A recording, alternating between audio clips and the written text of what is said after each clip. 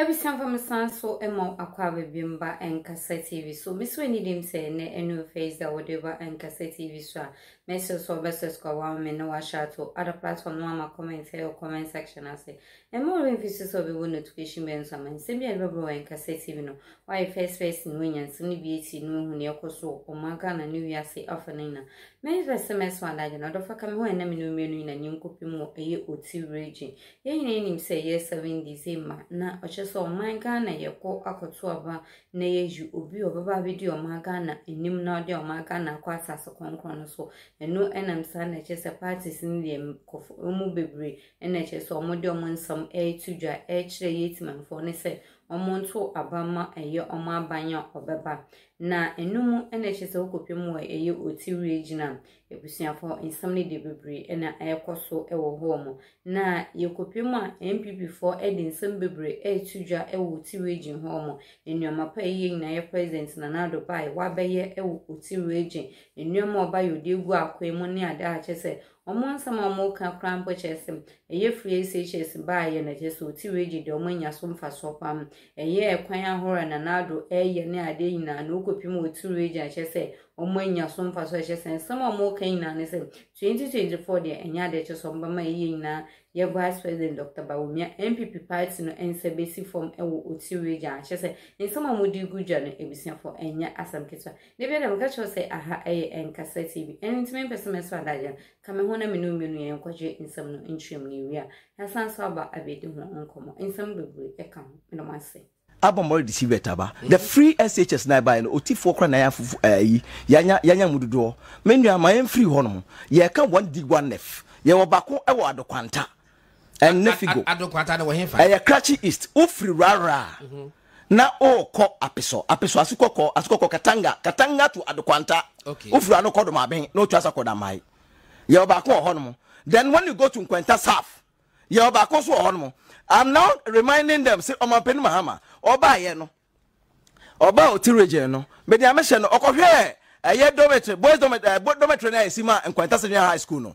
ohwe Evans ata omampeni dada nyame fa ne kranse John Evans Atamos ene ka se nkobeye oye no omampeni mahama ba ye no twam wanye omampeni akufodo ne ba look at the years from 2010 whatever is 9 year 10 to 2016 2017 asa no mampeni akufodo be brewanias secondary school and ne brewanias dormitory abanya na wiye.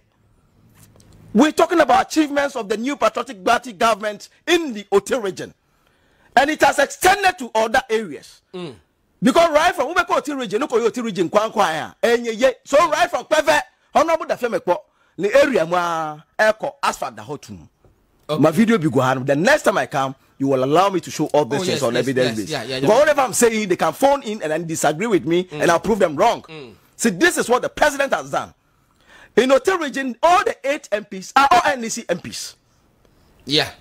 They are all NDC MPs. If I don't go for crowd, you say, Bia, and the full best shed the MPP Ayama, Ote region, so what tip, you know, region free hunt, you know, at least when you bear 1 or 2 coins, but communication. Yeah. You go so echo. Now people get to understand what is happening here. And not been medical example, you know. And near my family team luzu yen votes in the region. No, I've demonstrated some opinion. I mean, at the right time I'll mention him. Okay. In publicly, no mention. Okay. And my opportunity to say, what did you know, T? And during the registration exercise, this thing was blown. And TIAB. That chance say these are some of the forces Ote regional. Am I intiminya seats in the region? And I think and the same catchy is and me change here. No resident registrants. What else here? Baby vote and the voting pattern between catchy is here 500. Oko a catchy west 300. Where we had a city MP from Catchy West, a minister under John Mahama went to in Catchy West. Nana do drunk for the Bay. As a tie, the whole Karachi township. The minister better know. Honorable Gyamfi and Helen. Yes. Okay. She's the MP of the area. We want developments.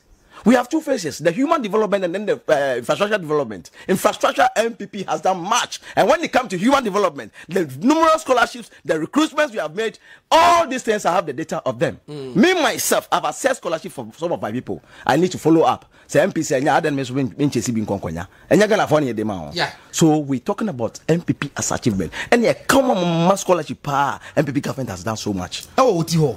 Yeah, ma. I'm telling you. School scholarship. Scholarships. Men kasa kra me dia na kra me yam go give 30. Did I get funded? Get funded, I gave 30. Wow. Because it was one of the promises I made to the good people of Hotel region. Say me ba will build people because we have iron ore. Iron ore discover and another that time he discover so. Wow. It's a cap obi a wopepa for the good people of the then Northern Volta and now Hotel region and the Volta regional. It is the MPP government. Because we have track record from the Peniku 4 times. Head today, I met Maka off head. I have them on my tips and I can mention them from one to one with time and factors. So MPP, the good people of the OT region, has enjoyed the goodwill of this very government. I see. Odifo, my mom, I cast 6 minutes. My mom 2 minutes. Maria. Number Sabo Felix or no, they are wrap up on your equipment. Maminfa, min can say, Yamia Dumna, a quine bem next week. I think there was in Yaquina a buying project on one student, one tablet, no. Yeah, it's me pensing. Okay, and right kind. Yeah, you anyway to the bar said there are other angles. Other angles, he beat me, Ashenia Penti. Mr. Speaker, Parliament is in recess now. Na, Mr. say, 24 ministries, 7 substantive, 1 regional ministry, 1 region. Yeah. Any figurehead. Mr. No. So even though Parliament ever recess, Mr. Onfre na yen consider this ministerial nomination. Na senior bia abanibonya a smooth run. That is idea yina yeshwe. Onya mamemfa rehu sem we ntwamu quick say mate say the national chief imam ne home kenny free yeah mate your man say shedding things say in this time of Ramadan no, the Muslims no defining adibia isi as blessings yeah to me say nyame son kan ho me say nyame adum ochina na nua John Kuman so yeah penny crabie no we chain 1 week ochina 1 week ochina 1 week mti adofo nyina e behia e wa dwoso dwabe amecha wetifo nyina edamasen so se be etifo edamase ejoso odifo na motenika kubta fa mutie no mo amu good old boy odifo na motenika Felix my mra was ne wrap up na yenkoda jo mahama ya yesi wo ba be fi mu ama abrabia bi na de no wende mo anka bi in politics we don't wish people dead. You see, but if your own people are calling your head off, that's not a party you must belong. Come to the MPP. So I'm inviting Dr. Papa no said Dr. John Mahama. Because anytime the doctor can and doctor no bomb baby. What me cancer teacher allowances. What me cancer necessary allowances. What me akasi doom so they part of him. But me akasi CACA. Enti ojuan from there we will give him doctor of that philosophy in that respect. Because but seriously, that was a very loose comment coming from and Kofa, who must know and protect. Why? Is when has this become part of us? Say Obi Yaria, you wish the person dead. Obi Wa. Cameron na to external branch executives. Cameron na meme making on the Finland chairman. Okay. Cameron na the Finland chairman. Na the chairman is so. Yeah, your committee in Ghana should be a committee check at Ghana.